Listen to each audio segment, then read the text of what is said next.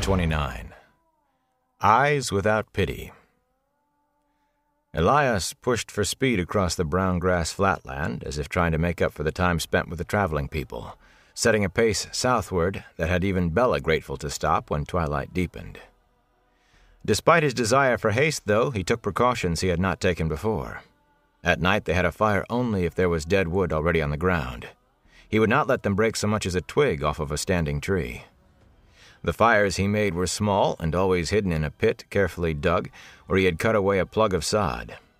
As soon as their meal was prepared, he buried the coals and replaced the plug. Before they set out again in the gray false dawn, he went over the campsite inch by inch to make sure there was no sign that anyone had ever been there. He even righted overturned rocks and straightened bent-down weeds. He did it quickly, never taking more than a few minutes, but they did not leave until he was satisfied. Perrin did not think the precautions were much good against dreams, but when he began to think of what they might be good against, he wished it were only the dreams. The first time, Egwene asked anxiously if the Trollocs were back, but Elias only shook his head and urged them on. Perrin said nothing. He knew there were no Trollocs close. The wolves scented only grass and trees and small animals. It was not fear of Trollocs that drove Elias, but something else, of which even Elias was not sure. The wolves knew nothing of what it was, but they sensed Elias's urgent wariness, and they began to scout as if danger ran at their heels or waited in ambush over the next rise. The land became long rolling crests, too low to be called hills, rising across their path. A carpet of tough grass, still winter sere and dotted with rank weeds, spread before them, rippled by an east wind that had nothing to cut it for 100 miles. The groves of trees grew more scattered. The sun rose reluctantly, without warmth. Among the squat ridges, Elias followed the contours of the land as much as possible, and he avoided topping the rises whenever possible. He seldom talked, and when he did, "You know how long this is taking, going around every bloody little hill like this? Blood and ashes! I'll be till summer getting you off my hands.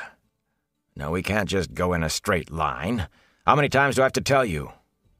You have any idea, even the faintest, how a man stands out on a ridgeline in country like this? Burn me, but we're going back and forth as much as forward, wiggling like a snake. I could move faster with my feet tied. Well, you going to stare at me, or you going to walk?" Perrin exchanged glances with Egwene. She stuck her tongue out at Elias's back. Neither of them said anything. The one time Egwene had protested that Elias was the one who wanted to go around the hills, and he should not blame them, it got her a lecture on how sound carried, delivered in a growl that could have been heard a mile off. He gave the lecture over his shoulder, and he never even slowed to give it. Whether he was talking or not, Elias's eyes searched all around them, sometimes staring as if there were something to see except the same coarse grass that was under their feet.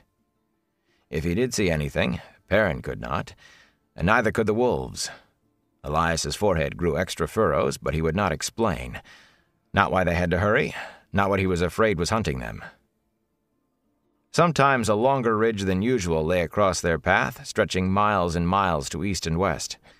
Even Elias had to agree that going around those would take them too far out of their way. He did not let them simply cross over, though.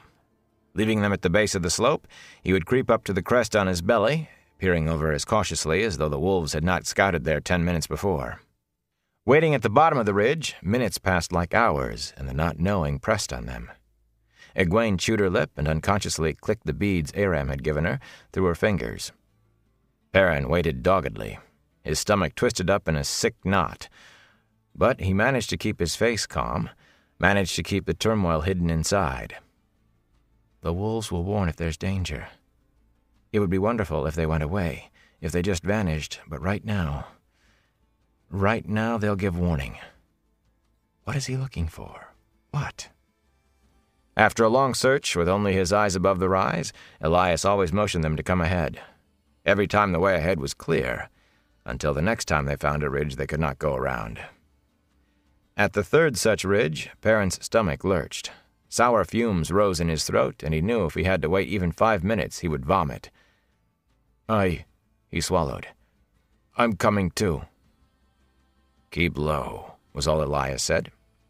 As soon as he spoke, Egwene jumped down from Bella. The fur-clad man pushed his round hat forward and peered at her from under the edge. "You expecting to make that mare crawl?" he said dryly. Her mouth worked, but no sound came out. Finally she shrugged, and Elias turned away without another word and began climbing the easy slope.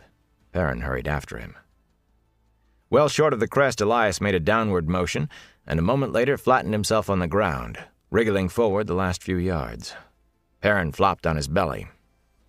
At the top, Elias took off his hat before raising his head ever so slowly. Peering through a clump of thorny weeds, Perrin saw only the same rolling plain that lay behind them. The downslope was bare, though a clump of trees 100 paces across grew in the hollow, perhaps half a mile south from the ridge. The wolves had already been through it, smelling no trace of trollocs or myrddraal. East and west, the land was the same as far as Perrin could see, rolling grassland and wide scattered thickets. Nothing moved. The wolves were more than a mile ahead, out of sight. At that distance, he could barely feel them. They had seen nothing when they covered this ground. What is he looking for? There's nothing there. "We're wasting time," he said, starting to stand, and a flock of ravens burst out of the trees below, 50, 100 black birds spiraling into the sky. He froze in a crouch as they milled over the trees. The Dark One's eyes. Did they see me? Sweat trickled down his face. As if one thought had suddenly sparked in 100 tiny minds, every raven broke sharply in the same direction. South. The flock disappeared over the next rise, already descending. To the east, another thicket disgorged more ravens. The black mass wheeled twice and headed south. Shaking, he lowered himself to the ground slowly. He tried to speak, but his mouth was too dry. After a minute, he managed to work up some spit. "Was that what you were afraid of? Why didn't you say something? Why didn't the wolves see them?" "Wolves don't look up in trees much," Elias growled. "And no, I wasn't looking for this. I told you I didn't know what—" Far to the west, a black cloud rose over yet another grove and winged southward. They were too far off to make out individual birds. "It isn't a big hunt, thank the light. They don't know. Even after—" He turned to stare back the way they had come. Perrin swallowed. Even after the dream, Elias had meant. "Not big," he said. "Back home you won't see that many ravens in a whole year." Elias shook his head. "In the borderlands I've seen sweeps with 1,000 ravens to the flock. Not too often. There's still a bounty on ravens there, but it has happened." He was still looking north. "Hush now." Perrin felt it then, the effort of reaching out to the distant wolves.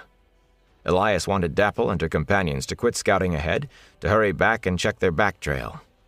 His already gaunt face tightened and thinned under the strain. The wolves were so far away Perrin could not even feel them. "Hurry. Watch the sky. Hurry." Faintly Perrin caught the reply from far to the south.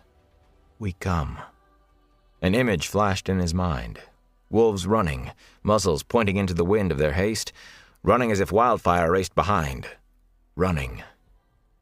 Flashed and was gone in an instant. Elias slumped and drew a deep breath. Frowning, he peered over the ridge, then back to the north, and muttered under his breath. "You think there are more ravens behind us?" Perrin asked. "Could be," Elias said vaguely. "They do it that way sometimes. I know a place, if we can reach it by dark. We have to keep moving until full dark anyway, even if we don't get there. But we can't go as fast as I would like. Can't afford to get too close to the ravens ahead of us. But if they're behind us, too—" "Why dark?" Perrin said. "What place? Somewhere safe from the ravens?" "Safe from ravens," Elias said, "but too many people know. Ravens roost for the night. We don't have to worry about them finding us in the dark. The light-send ravens are all we have to worry about then." With one more look over the crest, he rose and waved to Egwene to bring Bella up. "But dark is a long way off. We have to get moving." He started down the far slope in a shambling run, each stride barely catching him on the edge of falling. "Move, burn you!" Perrin moved, half running, half sliding after him. Egwene topped the rise behind them, kicking Bella to a trot. A grin of relief bloomed on her face when she saw them. "What's going on?" she called, urging the shaggy mare to catch up. "When you disappeared like that, I thought—" "What happened?" Perrin saved his breath for running until she reached them. He explained about the ravens and Elias's safe place, but it was a disjointed story. After a strangled, "Ravens," she kept interrupting with questions for which, as often as not, he had no answers. Between them, he did not finish until they reached the next ridge. Ordinarily, if anything about the journey could be called ordinary, they would have gone around this one rather than over, but Elias insisted on scouting anyway.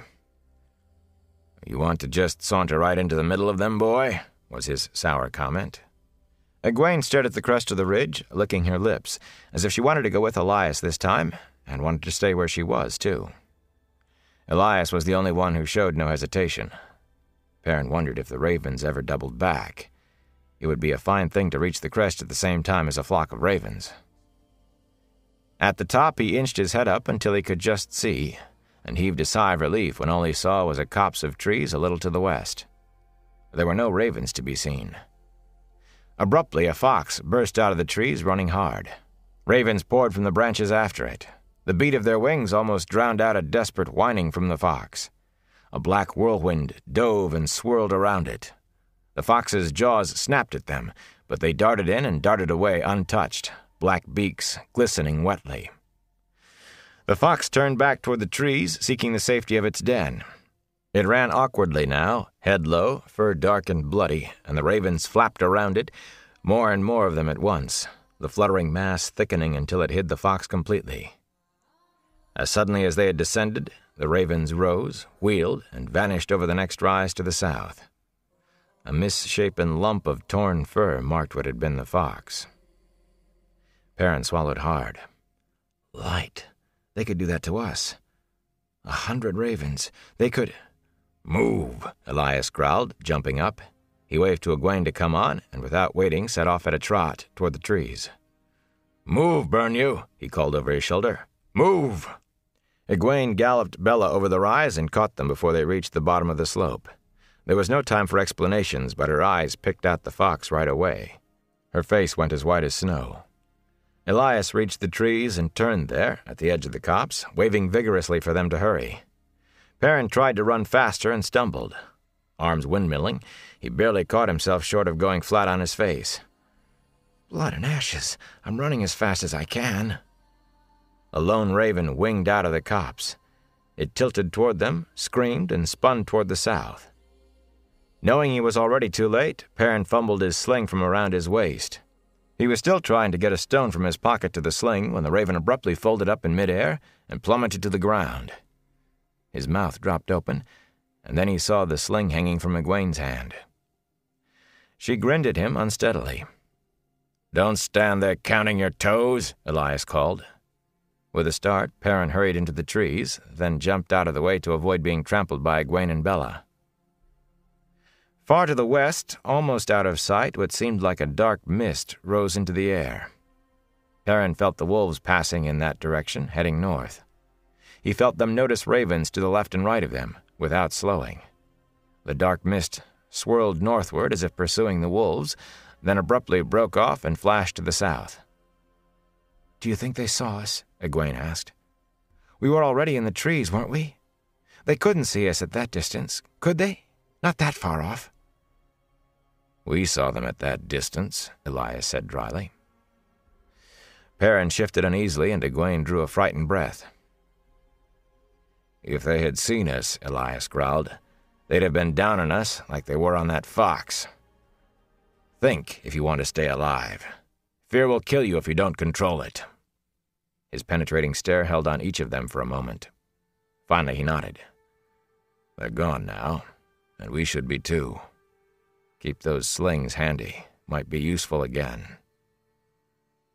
As they moved out of the copse, Elias angled them westward from the line of march they had been following. Perrin's breath snagged in his throat. It was as if they were chasing after the last ravens they had seen. Elias kept on tirelessly, and there was nothing for them to do but follow. After all, Elias knew a safe place. Somewhere, so he said. They ran to the next hill, waited till the ravens moved on, then ran again, waited, ran. The steady progress they had been keeping had been tiring enough, but all except Elias quickly began to flag under this jerky pace. Perrin's chest heaved and he gulped air when he had a few minutes to lie on a hilltop, leaving the search to Elias. Bella stood head down, nostrils flaring at every stop. Fear lashed them on, and Perrin did not know if it was controlled or not. He only wished the wolves would tell them what was behind them, if anything was, whatever it was. Ahead there were more ravens than Perrin ever hoped to see again. To the left and right, the blackbirds billowed up, and to the south. A dozen times they reached the hiding place of a grove or the scant shelter of a slope only moments before ravens swept into the sky. Once, with the sun beginning to slide from its midday height, they stood in the open, frozen as still as statues, half a mile from the nearest cover, while 100 of the Dark One's feathered spies flashed by a bare mile to the east. Sweat rolled down Perrin's face despite the wind, until the last black shape dwindled to a dot and vanished. He lost count of the stragglers they brought down with their slings. He saw more than enough evidence lying in the path the ravens had covered to justify his fear. He had stared with a queasy fascination at a rabbit that had been torn to pieces. The eyeless head stood upright, with the other bits, legs, entrails, scattered in a rough circle around it. Birds, too, stabbed to shapeless masses of feathers, and 2 more foxes. He remembered something Lan had said. All the Dark One's creatures delight in killing. The Dark One's power is death, and if the ravens found them... Pitiless eyes shining like black beads, stabbing beaks swirling around them. Needle-sharp beaks drawing blood, 100 of them. Or can they call more of their kind? Maybe all of them in the hunt. A sickening image built up in his mind, a pile of ravens as big as a hill, seething like maggots, fighting over a few bloody shreds. Suddenly the image was swept away by others, each one clear for an instant, then spinning and fading into another. The wolves had found ravens to the north. Screaming birds dove and whirled and dove again, beaks drawing blood with every swoop. Snarling wolves dodged and leaped, twisting in the air, jaws snapping. Again and again, Perrin tasted feathers and the foul taste of fluttering ravens crushed alive, felt the pain of oozing gashes all over his body, knew with a despair that never touched on giving up that all his effort was not enough. Suddenly the ravens broke away, wheeling overhead for one last shriek of rage at the wolves. Wolves did not die as easily as foxes, and they had a mission. A flap of black wings, and they were gone, a few black feathers drifting down on their dead. Wind licked at a puncture on his left foreleg. There was something wrong with one of Hopper's eyes. Ignoring her own hurts, Dapple gathered them, and they settled into a painful lope in the direction the ravens had gone. Blood matted their fur. We come. Danger comes before us. Moving in a stumbling trot, Perrin exchanged a glance with Elias. The man's yellow eyes were expressionless, but he knew. He said nothing, just watched Perrin and waited, all the while maintaining that effortless lope. Waiting for me to admit I feel the wolves. Ravens, Perrin panted reluctantly. Behind us. He was right, Egwene breathed. You can talk to them. Perrin's feet felt like lumps of iron on the ends of wooden posts, but he tried to make them move faster. If he could but outrun their eyes, outrun the ravens, outrun the wolves, but above all Egwene's eyes, that knew him now for what he was. What are you? Tainted? The light blind me. Cursed. His throat burned, as it never had from breathing the smoke and heat of Master Luhan's forge. He staggered and hung on to Egwene's stirrup until she climbed down and all but pushed him into the saddle despite his protests that he could keep going. It was not long, though, before she was clutching the stirrup as she ran, holding up her skirts with the other hand, and only a little while after that, until he dismounted, his knees still wobbling. He had to pick her up to make her take his place, but she was too tired to fight him. Elias would not slow down. He urged them and taunted them and kept them so close behind the searching ravens to the south that Perrin thought all it would take would be for one bird to look back. Keep moving, burn you. Think you'll do any better than that fox did if they catch us? The one with its insides piled on its head? Egwene swayed out of the saddle and vomited noisily. "I knew you'd remember. Just keep moving a little more. That's all. Just a little more. Burn you, I thought farm youngsters had endurance. Work all day and dance all night. Sleep all day and sleep all night, looks like to me. Move your bloody feet." They began coming down off the hills as soon as the last raven vanished over the next one. Then while the last trailers still flapped above the hilltop. One bird looking back. To east and west the ravens searched while they hurried across the open spaces between them. One bird is all it will take. The ravens behind were coming fast. Dapple and the other wolves worked their way around them and were coming on without stopping to lick their wounds. But they had learned all the lessons they needed about watching the sky. How close? How long? The wolves had no notions of time the way men did, no reasons to divide a day into hours. The seasons were time enough for them, and the light and the dark. No need for more. Finally, Perrin worked out an image of where the sun would stand in the sky when the ravens overran them from behind. He glanced over his shoulder at the setting sun and licked his lips with a dry tongue. In an hour, the ravens would be on them, maybe less. An hour. And it was a good 2 hours to sunset. At least 2 to full dark. "We'll die with the setting sun," he thought, staggering as he ran, slaughtered like the fox. He fingered his axe, then moved to his sling. That would be more use. Not enough, though. Not against 100 ravens, 100 darting targets, 100 stabbing beaks. "It's your turn to ride, Perrin," Egwene said tiredly. "In a bit," he panted. "I'm good for miles yet." She nodded and stayed in the saddle. She is tired. Tell her, or let her think we still have a chance to escape. An hour of hope, even if it is desperate, or an hour of despair. Elias was watching him again, saying nothing. He must know, but he did not speak. Perrin looked at Egwene again and blinked away hot tears. He touched his axe and wondered if he had the courage. In the last minutes when the ravens descended on them, when all hope was gone, would he have the courage to spare her the death the fox had died? Light make me strong.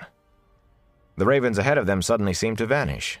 Perrin could still make out dark, misty clouds, far to the east and west, but ahead, nothing. Where did they go? Light, if we've overrun them. Abruptly, a chill ran through him. One cold, clean tingle, as if he had jumped into the wine-spring water in midwinter. It rippled through him and seemed to carry away some of the fatigue, a little of the ache in his legs and the burning of his lungs. It left behind something. He could not say what, only he felt different. He stumbled to a halt and looked around, afraid. Elias watched him, watched them all, with a gleam behind his eyes. He knew what it was, Perrin was sure of it, but he only watched them. Egwene reined in Bella and looked around uncertainly, half wondering and half fearful. "It's strange," she whispered. "I feel as if I lost something." Even the mare had her head up expectantly, nostrils flaring as if they detected a faint odor of new-mown hay. What was that?" Perrin asked. Elias cackled suddenly. He bent over, shoulders shaking, to rest his hands on his knees. "Safety, that's what! We made it, you bloody fools! No raven will cross that line. Not one that carries the Dark One's eyes, anyways. A Trolloc would have to be driven across, and there'd need to be something fierce pushing the Myrddraal to make him do the driving. No Aes Sedai, either. The one power won't work here. They can't touch the true source. Can't even feel the source, like it vanished. Makes them itch inside, that does. Gives them the shakes like a 7-day drunk. It's safety." At first, to Perrin's eyes, the land was unchanged from the rolling hills and ridges they had crossed the whole day. Then he noticed green shoots among the grass. Not many, and they were struggling, but more than he had seen anywhere else. There were fewer weeds in the grass, too. He could not imagine what it was, but there was something about this place. And something in what Elias said tickled his memory. "What is it?" Egwene asked. I feel... What is this place? I don't think I like it. A steading! Elias roared. You never listened to stories? Of course, there hasn't been an Ogier here in 3,000-odd years, not since the breaking of the world. But it's the steading makes the Ogier, not the Ogier makes the steading. Just a legend, Perrin stammered. In the stories, the steading were always havens, places to hide, whether it was from Aes Sedai or from creatures of the Father of Lies. Elias straightened. If not exactly fresh, he gave no sign that he had spent most of a day running. Come on, we'd better get deeper into this legend. The ravens can't follow, but they can still see us this close to the edge, and there could be enough of them to watch the whole border of it. Let them keep hunting right on by it. Perrin wanted to stay right there, now that he was stopped. His legs trembled and told him to lie down for a week. Whatever refreshment he had felt had been momentary. All the weariness and aches were back. He forced himself to take one step, then another. It did not get easier, but he kept at it. Egwene flapped the reins to get Bella moving again. Elias settled into an effortless lope, only slowing to a walk when it became apparent the others could not keep up. A fast walk. Why don't we stay here? Perrin panted. He was breathing through his mouth, and he forced the words out between deep, racking breaths. If it's really a steading, we'd be safe. No Trollocs, no Aes Sedai. Why don't we just stay here until it's all over? Maybe the wolves won't come here either. How long will that be? Elias looked over his shoulder with one eyebrow raised. What would you eat? Grass, like the horse? Besides, there's others know about this place, and nothing keeps men out, not even the worst of them. And there is only one place where there's still water to be found. Frowning uneasily, he turned in a complete circle, scanning the land. When he was done, he shook his head and muttered to himself. Perrin felt him calling to the wolves. Hurry, hurry. We take our chances on a choice of evils, and the ravens are sure. Come on, it's only another mile or two. Perrin would have groaned if he had been willing to spare the breath. Huge boulders began to dot the low hills, irregular lumps of gray, lichen-coated stone half buried in the ground, some as big as a house. Brambles webbed them, and low brush half hid most. Here and there, amid the desiccated brown of brambles and brush, a lone green shoot announced that this was a special place. Whatever wounded the land beyond its borders hurt it too, but here the wound did not go quite as deep. Eventually they straggled over one more rise, and at the base of this hill lay a pool of water. Any of them could have waded across it in 2 strides, but it was clear and clean enough to show the sandy bottom like a sheet of glass. Even Elias hurried eagerly down the slope. Perrin threw himself full length in the ground when he reached the pool and plunged his head in. An instant later, he was spluttering from the cold of water that had welled up from the depths of the earth. He shook his head, his long hair spraying a rain of drops. Egwene grinned and splashed back at him. Perrin's eyes grew sober. She frowned and opened her mouth, but he stuck his face back in the water. No questions, not now. No explanations, not ever. But a small voice taunted him. But you would have done it, wouldn't you? Eventually, Elias called him away from the pool. Anybody wants to eat? I want some help. Egwene worked cheerfully, laughing and joking as they prepared their scanty meal. There was nothing left but cheese and dried meat. There had been no chance to hunt. At least there was still tea. Perrin did his share, but silently. He felt Egwene's eyes on him, saw growing worry on her face, but he avoided meeting her eyes as much as he could. Her laughter faded, and the jokes came further apart, each one more strained than the last. Elias watched, saying nothing. A somber mood descended, and they began their meal in silence. The sun grew red in the west, and their shadows stretched out long and thin. Not quite an hour till dark. If not for the steading, all of you would be dead now. Would you have saved her? Would you have cut her down like so many bushes? Bushes don't bleed, do they? Or scream, and look in your eyes and ask why. Perrin drew in on himself more. he could feel something laughing at him, deep in the back of his mind. Something cruel. Not the Dark One. He almost wished it was. Not the Dark One. Himself. For once Elias had broken his rule about fires. There were no trees, but he snapped dead branches from the brush and built his fire against a huge chunk of rock sticking out of the hillside. From the layers of soot staining the stone, Perrin thought the site must have been used by generation after generation of travelers. What showed above ground of the big rock was rounded somewhat, with a sharp break on one side where moss, old and brown, covered the ragged surface. The grooves and hollows eroded in the rounded part looked odd to Perrin, but he was too absorbed in gloom to wonder about it. Egwene, though, studied it as she ate. "That," she said finally, "looks like an eye." Perrin blinked. It did look like an eye, under all that soot. "It is," Elias said. He sat with his back to the fire and the rock, studying the land around them while he chewed on a strip of dried meat almost as tough as leather. "Arthur Hawkwing's eye, the eye of the High King himself. This is what his power and glory came to in the end." He said it absently. Even his chewing was absent-minded. His eyes and his attention were on the hills. "Arthur Hawkwing!" Egwene exclaimed. "You're joking with me. It isn't an eye at all. Why would somebody carve Arthur Hawkwing's eye on a rock out here?" Elias glanced over his shoulder at her, muttering, "What do they teach you, village whelps?" He snorted and straightened back to his watching, but he went on talking. "Arthur Pendrag Tanrial, Arthur Hawkwing, the High King, united all the lands from the Great Blight to the Sea of Storms, from the Arth Ocean to the Aiel Waste, and even some beyond the Waste. He even sent armies the other side of the Arth Ocean.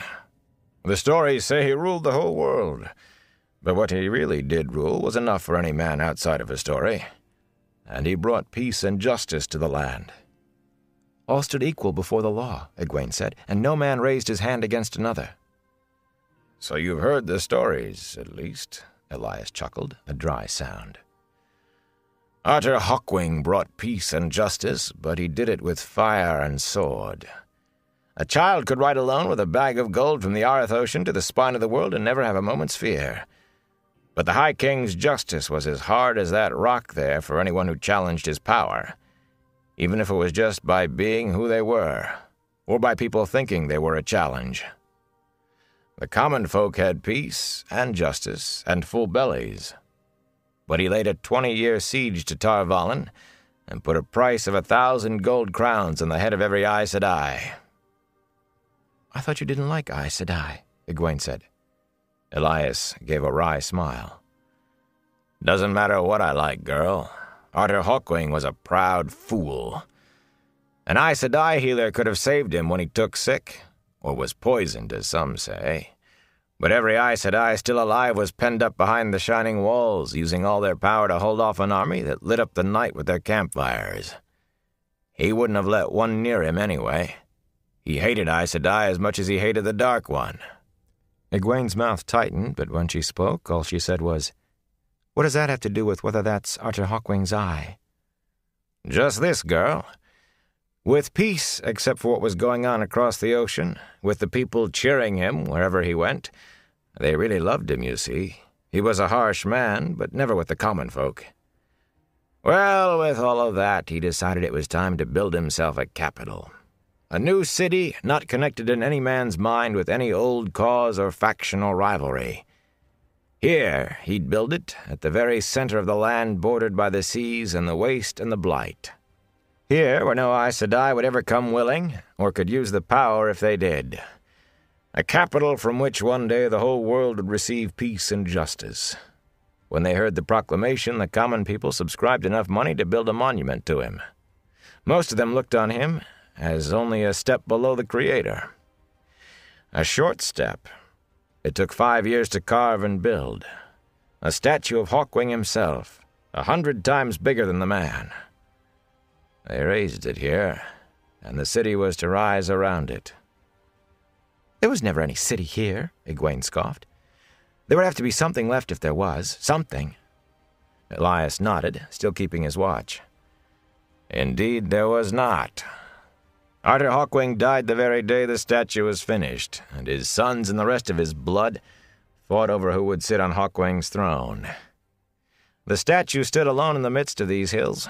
The sons and the nephews and the cousins died, and the last of the Hawkwing's blood vanished from the earth, except maybe for some of those who went over the Arth Ocean. There were those who would have erased even the memory of him if they could. Books were burned just because they mentioned his name. In the end, there was nothing left of him but the stories, and most of them wrong. That's what his glory came to. The fighting didn't stop, of course, just because the Hawkwing and his kin were dead. There was still a throne to be won, and every lord and lady who could muster fighting men wanted it. It was the beginning of the War of the 100 Years. Lasted 123, really, and most of the history of that time is lost in the smoke of burning towns. Many got a part of the land, but none got the whole. And sometime during those years, the statue was pulled down. Maybe they couldn't stand measuring themselves against it any longer. "First you sound as if you despise him," Egwene said, "and now you sound as if you admire him." She shook her head. Elias turned to look at her, a flat, unblinking stare. "Get some more tea now, if you want any. I want the fire out before dark." Perrin could make out the eye clearly now, despite the failing light. It was bigger than a man's head, and the shadows falling across it made it seem like a raven's eye,